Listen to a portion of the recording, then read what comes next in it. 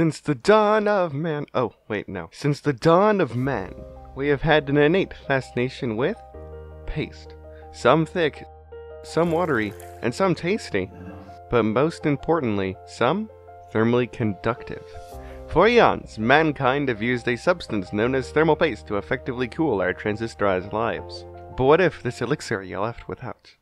Imagine for a moment. You are building your super epic Fortnite gamer PC of awesomeness, but when it comes to install your drastically unnecessary AIO, paste you are without. Upon this realization, you frantically run to the first place you think of. The garage, wherein you pick up the pastiest thing you find. Window sealer.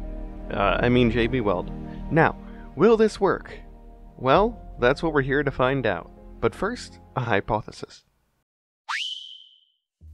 Mass-produced thermal pastes are commonly made of a mixture of two main ingredients.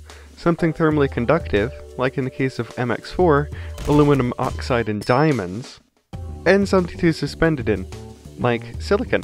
As for JB Weld, its MSDS is harder to read than rap lyrics, but if the tin is anything to go by, it's got steel in it, which given it's metal should work brilliantly as a thermal conductor. Well, at least in theory anyway. So, let's get started, shall we?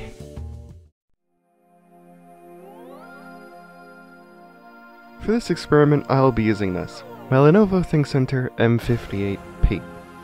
My main reason for picking this machine is because its CPU mounting system should mean that pressure should be fairly consistent.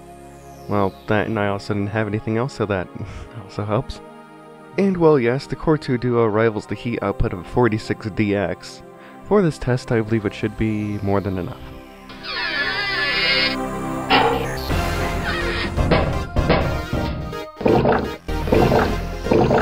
I am rather looking forward to this analysis.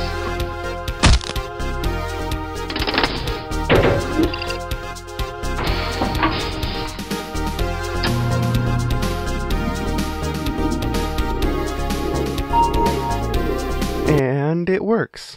Not a big surprise. But the real question is, what are the temps like? And well, as we can see thanks to this very scientific graph, I need more data points. And also, the temps really aren't that bad. Now, okay, it might be easy to look at this data and think, okay cool, so JB Weld does work well as thermal paste. Nice. Excuse me while I go put a doll up on my main computer. There's one thing I should show you. Yeah. The cleanup of this substance is not exactly easy. It is much stickier and harder to handle than most other things. Oh, and also, when I was running the stress test, it smelled like burning brownies, and then after everything turned fuzzy, and I started seeing colors, and I got all dizzy like I set up too quickly, but I didn't.